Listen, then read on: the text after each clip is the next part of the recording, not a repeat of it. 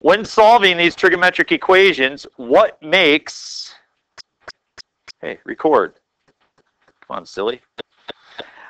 What makes this different than the ones we looked at before? The 2/3 theta. Yes, very good. Just making sure it's on. 2/3 theta. We got a number in front of the theta. That's the problem, okay? That's the problem. So we solve it normally, as in we subtract the 2. And we get 4 sine of 2/3 theta is equal to negative dos, which is Spanish for 2. And then we divide by 4.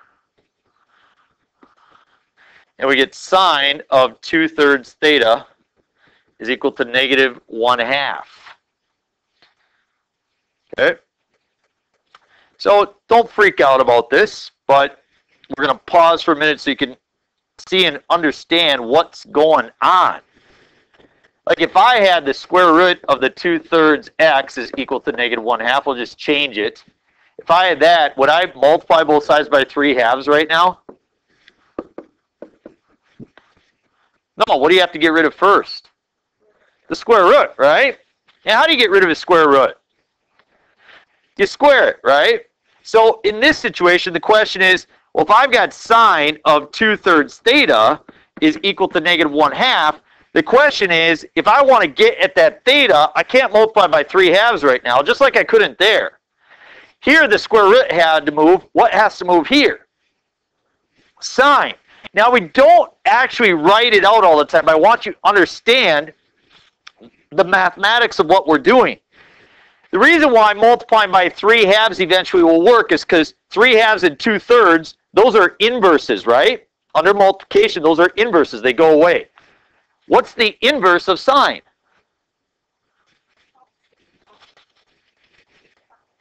Cosecant is the reciprocal. What is the inverse?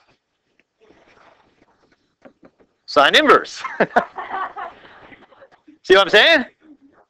Right? Like that's the thing that undoes that. So we do that to both sides.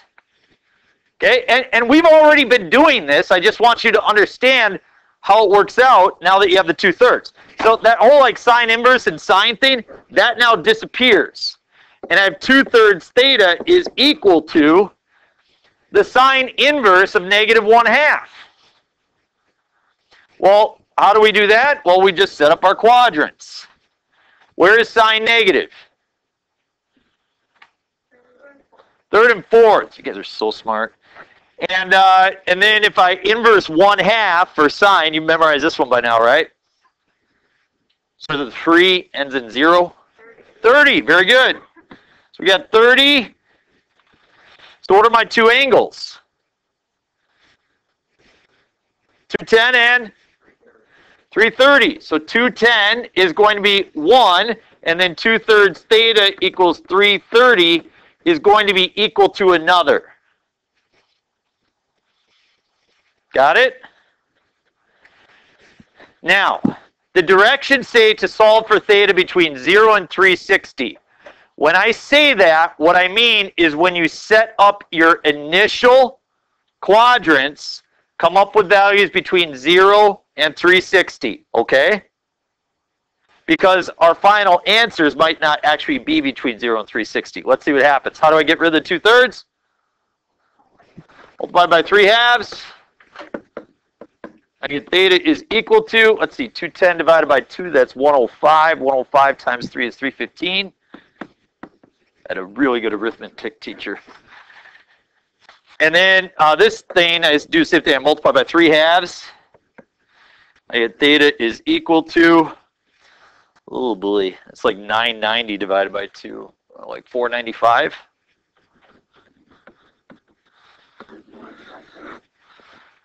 So 495 is not between 0 and 360, is it? I don't want you to exclude that from the solution set. If we had more time, we'd talk about doing things like that. But the fact is, let's just say that when you set up your initial quadrants, make sure that those angles are between 0 and 360, then just, you know, whatever you get, you get. We good with that? Okay. Any questions there? So you see the little bit of challenge that happens there. What do you think you do for number 2? Don't worry about the 3 theta.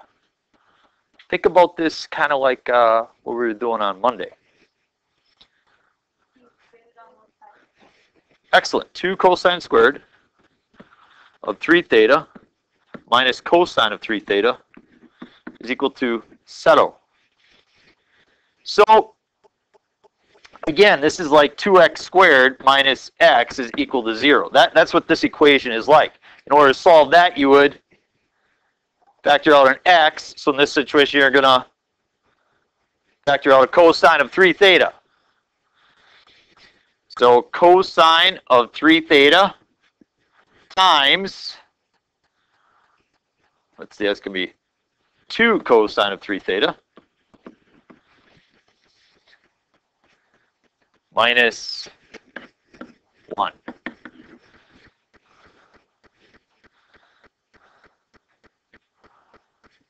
So I've got 2 equations now.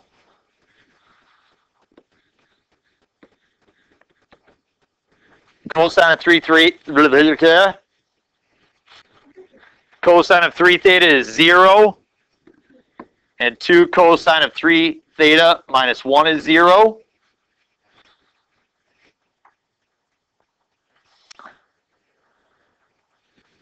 How do I get rid of the cosine? Cosine inverse. So you'd be left with 3 theta is equal to, where is cosine equal to 0? Think about the unit circle. Is cosine x or y? So where is the x value equal to 0?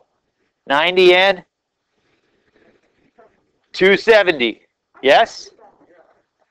See that? What? What? How to do that again? Just looking at the unit circle in your brain. Yeah, look at it in your brain. Yep. So I'm just trying to think of this. Like, again, you know, remember when we first started doing the unit circle and I told you that you would like make these points? And like you're like, yeah, I know what those points are, Mr. Gantz. Like, let's go on to more difficult stuff. How many times do we refer back to this? It's all the time, isn't it? And so all I'm just asking is say cosine is the x value. Where is x 0? 90 and 270.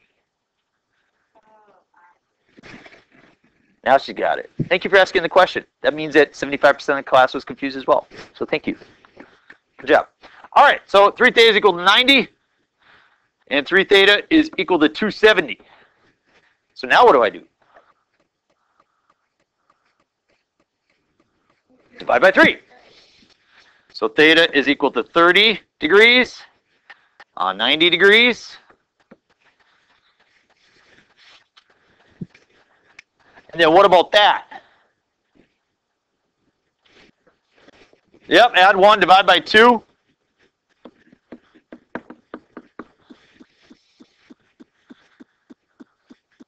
Cosine inverse.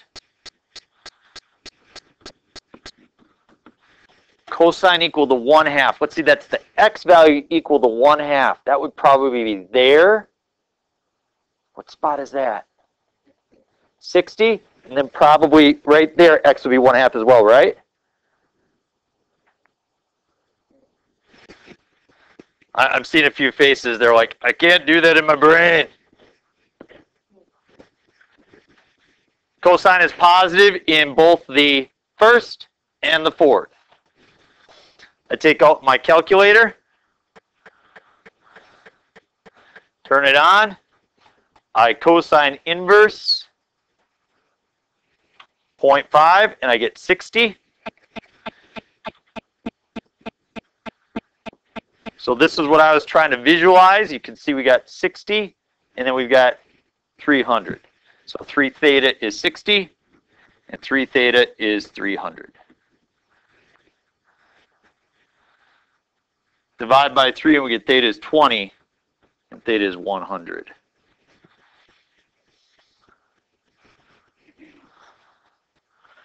Ooh, would you be ready for one like that on the test? Would it kick your butt? So this is what used to be incorporated as well onto the last test you took. And so it made it a little bit more challenging. So we cut the sections up a little bit. Let's do an easier problem. You ready for an easier problem? This is an easier problem. But it looks challenging because we got both a cosine and a sine. What's the relationship between sine and cosine? Tangent. The equation is tangent is equal to sine divided by a cosine. Man, you guys are smart. So I get the negative root of 3 is equal to tangent of x. And yes, some of you guys already know where tangent is equal to the root of 3. But we'll set up our quadrants. Where is tangent negative? Second and fourth. Take out my calculator. I tangent inverse the root of 3. And I get 60.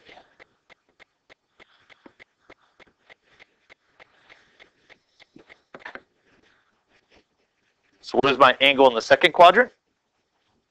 120. And my angle in the fourth quadrant, 300.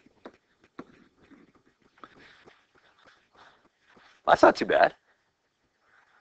Sine and cosine, the relationship is tangent. What's the relationship between sine and cosecant? They're reciprocals, right? Yeah. So let's say I try the same thing. Let's say I try that dividing thing, okay? Let's say I divide both sides by cosecant of x over 2. Divide by cosecant of x over 2. What's cosecant of x over 2 divided by cosecant of x over 2? 1. And then sine divided by cosecant. Sine of x over 1 divided by, and then cosecant is 1 over sine, right? 1 over sine of x. If you divide those, do they cancel? No. You get sine squared. So we get 2 sine squared of x over 2. And that's our new equation.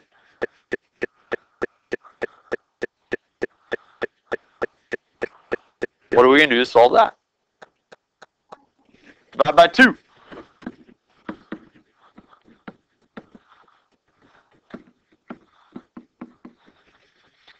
Now what are we going to do? We're definitely going to square root it.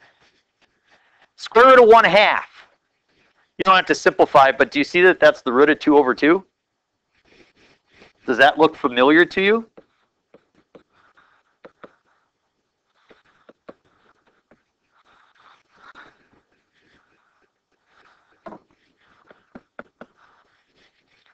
What kind of angles do we get the square root of 2 over 2?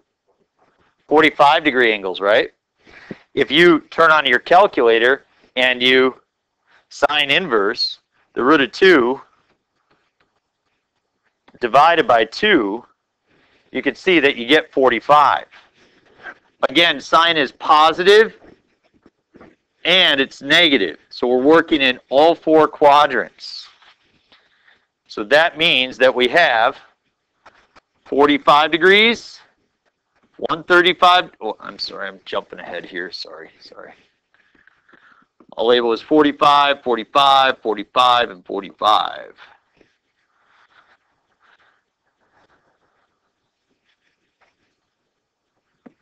So the sine is gone. I'm left with x over 2.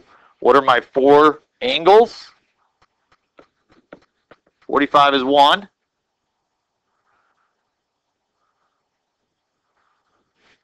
135.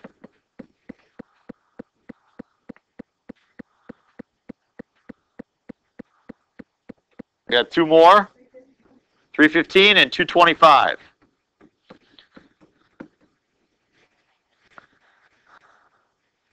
So if x over 2 is equal to all those, what do I have to do to find my solution? Multiply by 2, I get x is 90. 135 times 2, 270. 225 times 2, 450. 315 times 2, 630.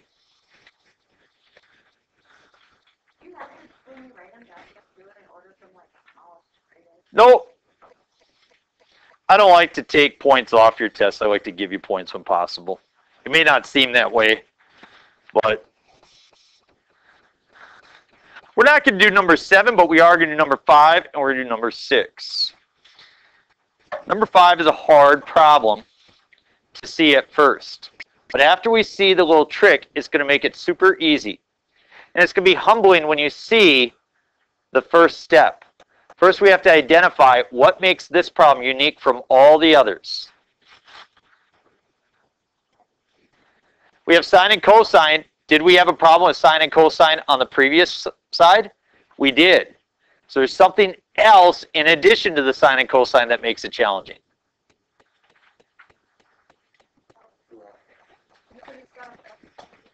In this situation, we got a double angle and a single angle. This is the only problem we've seen so far where that angle type doesn't match. See, one is a 2x and one is an x. Those are incompatible. There's really nothing we can do until we make this either a 2x or we make this equal to a single x. Now, some people love to, they love to do this, they get sine of x, right? That doesn't really work though, does it? What's going on? Oh yeah, good times. Okay. So we got to do something mathematical. I wish that there was something I could substitute for a double angle.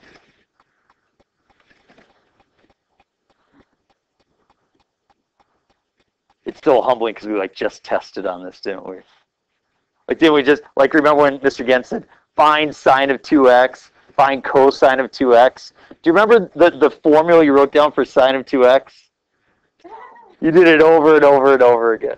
You remember we wrote down 2 sine of x times cosine of x? Did you kind of, maybe, a little bit, maybe? No? No? If you didn't remember, I put together a sheet of notes for you. They're all right here, right? So, you can see it on the back there. So I can't get you to remember them all. I get it. But I can show you at least where you find them. So that's a formula that we can use. And using these at your disposal, they are important. So you may not remember them, but you got to at least then know to look them up. So we're going to make that substitution, and then the problem is going to become super easy. We got 2 sine of x times cosine of x minus cosine of x is equal to 0. Now I have both sine and cosine, but they're all single angles instead of any double angles. Anybody want to take a guess at what we do here? No. Take out the cosine. Factor it out.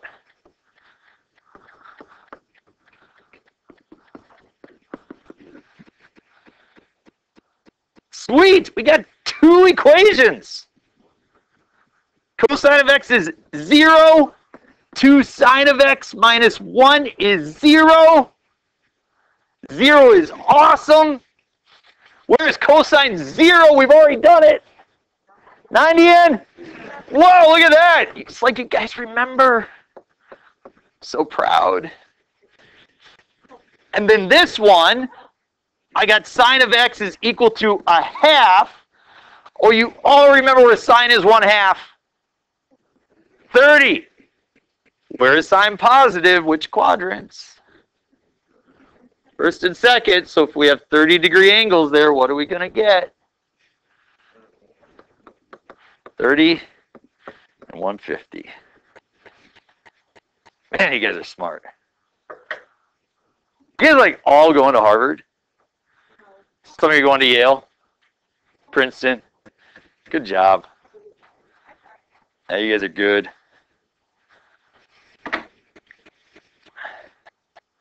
All right, let's do our last one.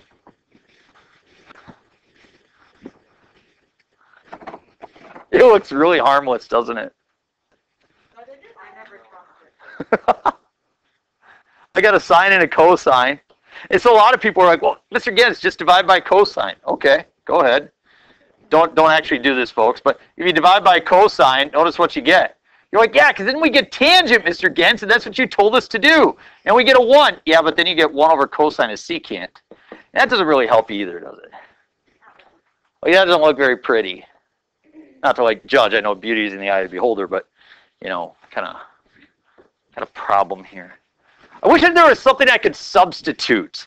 Like maybe like sine of x is equal to something that has cosine. Like sine of x is like, I don't know, like cosine of x plus minus square root, like something.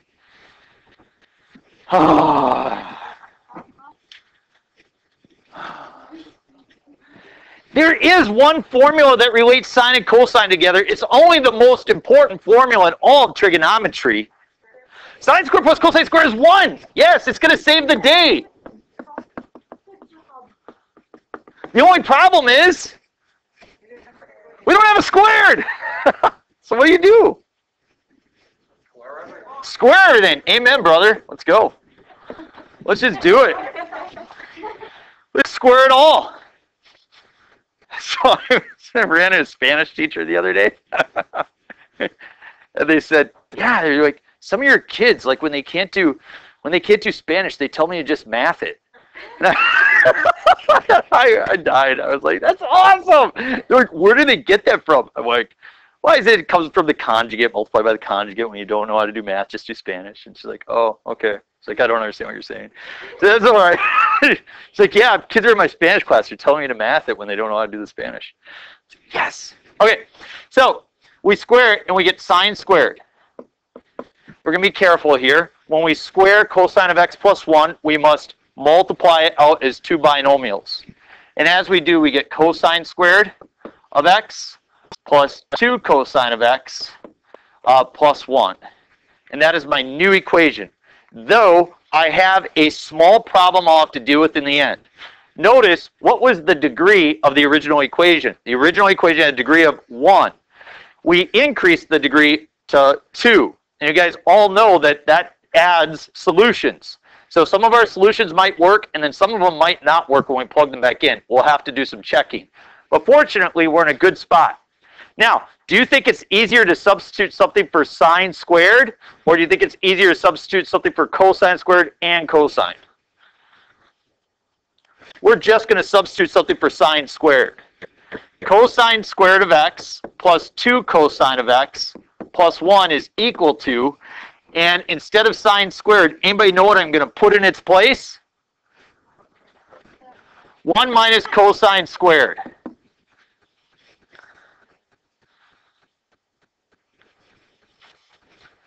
And now, as I have a second degree equation, I'm going to gather everything onto one side. So I'm going to add the cosine squared over. I get 2 cosine squared of x plus 2 cosine of x. And then notice the ones will cancel, won't they? Equals 0. Now what do you want to do? Take out the 2 cosine of x. Whoop. And you're left with cosine of x plus 1.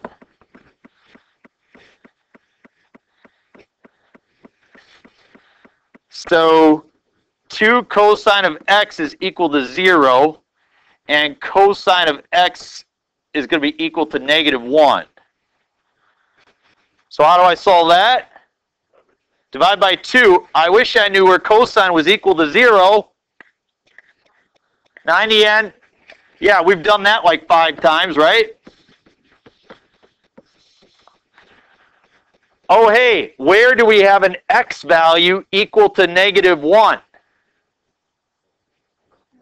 180.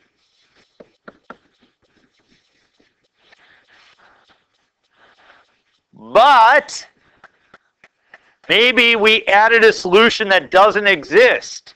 Since we always check our answers we're going to make sure that these work. What is the cosine of 90? 0. What's the sine of 90? 1. Is 0 plus 1, 1? Sweet. This one works.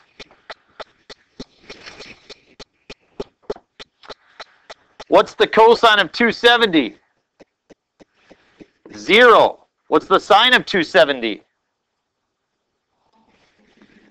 Negative 1. Is 0 plus 1 negative 1? No. So we eliminate. The cosine of 180. Negative 1. Sine of 180 is negative 1 plus 1, 0. Sweet. Look at that. Man, just think of how difficult that would be if you guys weren't very smart. I always end up exactly on a minute. There we go.